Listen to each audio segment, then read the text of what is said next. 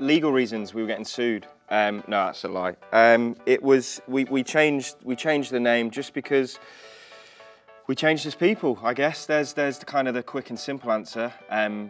Yeah, we all just evolved as artists, and the music changed, and we changed, and everything around us changed, and it just felt like a different kind of universe for us, so we just rocked with Push Baby. I have zero idea where Push Baby came from.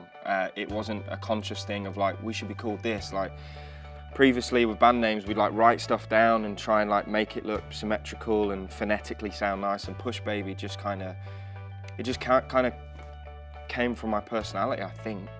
I don't know.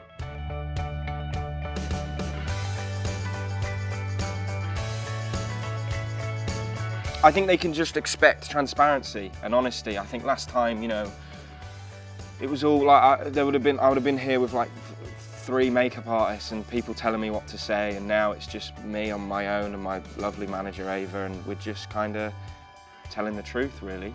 I've got my gum in my mouth, so I'm just going to hold that there.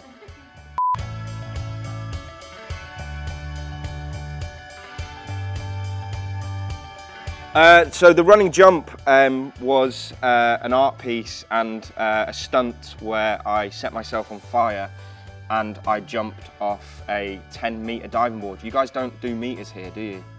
So it was 30 feet. Is that right? What's the? It just yeah. So it was high basically, and there was it was just it was kind of just to symbolise change, and I jumped in front of a huge projector with kind of imagery on, and it was me. We did it in 3 goes, and I had a stunt coordinator. It was just to announce the name change, yeah. And you set yourself on fire. I set myself on fire to announce the new name of Push Baby because I just thought people deserved more than, no, not them, I deserved more than just putting a tweet out or like a handwritten letter to be like, we changed the name, head over to Facebook to see why. I just wanted to just take my label's money and do something with it. So I set myself on fire.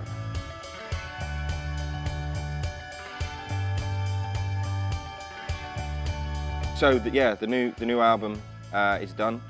We wrote and produced it even before we signed the new deal. I just wanted to go to Scooter and our label with just like a finished body of work and just be like, here it is, you don't have to do anything, let us just, you know. So it's all self-produced by Danny in the band.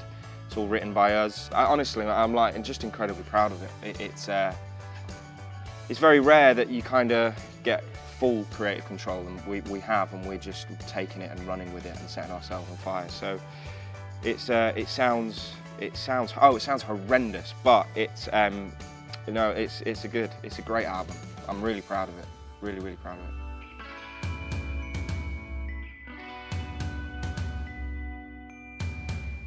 Mama's House is about a time where, off the back end of our previous band, you know, we had a bit of commercial success, and then I went home and everyone just thought I just had money and cars and women, and I had cars.